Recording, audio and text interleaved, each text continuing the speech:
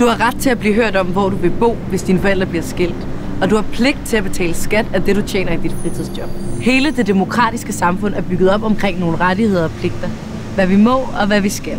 Så lad os lige se lidt nærmere på dine rettigheder og pligter. Du har for eksempel pligt til at blive undervist fra du er 6 år og ind til 9. klasses niveau. Og du har ytringsfrihed, så du har ret til at sige din mening. Men det er ikke det samme som, at man bare kan sige hvad som helst. Jeg må for eksempel ikke beskylde nogen herinde for at stjæle statskassen, uden jeg har solide beviser. Så kan jeg blive anklaget for injurier, altså at sprede falske rygter, og det kan jeg blive straffet for. Så det med rettigheder og pligter, det er en ret kompleks balance. Lad os lige tage 3 hurtige eksempler. Ytringsfriheden, den gælder også på nettet. Du må dele rigtig meget, men du må selvfølgelig ikke tage billeder af andre i private situationer og offentliggøre dem. Du må heller ikke gå ind på en andens telefon og kigge på billederne uden at have fået lov. Og du må helt sikkert ikke sende dem til dine venner. Det er en krænkelse af privatlivets fred, og det er en rettighed, der sætter grænser for ytringsfriheden.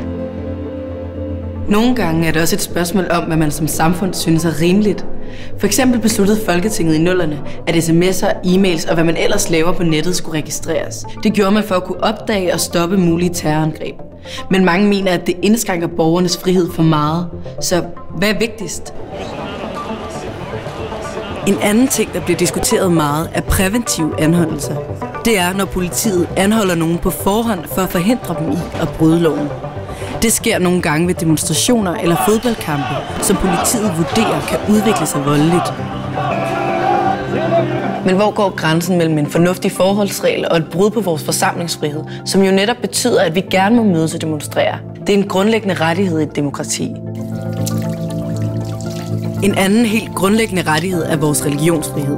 Staten må ikke bestemme, hvad du skal tro på, og du har lov til at dyrke din religion frit, ligegyldigt om du gør det ved at gå i kirke, moské eller synagoge. Det står i Grundloven sammen med de andre frihedsrettigheder, som beskytter os som borgere i Danmark. Det er Grundloven, der beskriver fundamentet for vores demokrati.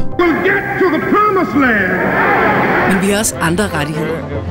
Danmark har for eksempel skrevet under på FN's verdenserklæring om menneskerettighederne, som indeholder de rettigheder, mange mener burde gælde for alle i hele verden.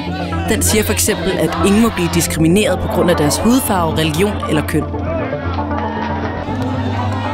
Vi har også skrevet under på FN's børnekonvention, der udvider menneskeretten for børn, fordi de er mere sårbare end voksne.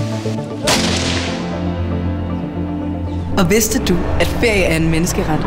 Det står i paragraf 24 i menneskerettighedserklæringen. Enhver har ret til hvile og fritid, herunder en rimelig begrænsning af arbejdstiden og til periodisk ferie med løn. Her i Danmark er det nok ikke den ret, som vi skal kæmpe mest for, men i mange andre lande er ferie absolut ikke en selvfølge. Verden har ændret sig meget siden Grundloven og menneskerettighedserklæringen blev skrevet. Bare det, at vi alle sammen har telefoner og computer, er ret nyt. Så måske er der brug for nogle flere grundlæggende rettigheder for at beskytte os som borgere i det digitale samfund. Hvilke rettigheder mener du er de vigtigste? Og er der nogen, som vi mangler?